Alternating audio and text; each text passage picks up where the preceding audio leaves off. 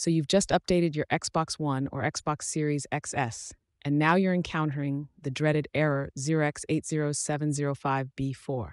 Don't worry, I've got you covered. In this video, I'll show you how to fix this error and get back to gaming in no time. First things first, let's try a simple solution. Start by restarting your console. Sometimes a simple reboot can resolve the issue. If that doesn't work, let's move on to the next step. Next, we'll check your internet connection. Make sure you're connected to a stable network. If you're using a wireless connection, try switching to a wired one to rule out any potential connectivity issues. If the error persists, it's time to clear your console's cache.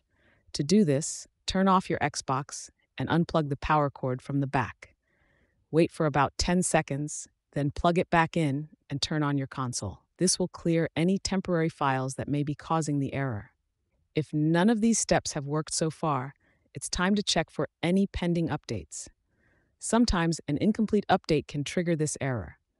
Go to the Settings menu on your Xbox and navigate to the System Updates section. Make sure all updates are installed, and if there are any pending updates, let them download and install. If you're still facing the error, it's time to reach out to Xbox support. They have a dedicated team to help you troubleshoot and resolve any issues you may be experiencing. You can contact them through their website or reach out to them on social media. I hope this video has helped you fix the error 0X800705B4 on your Xbox One or Xbox Series XS. Remember, these are just some general troubleshooting steps, and if none of them work, it's best to seek assistance from Xbox support. Happy gaming!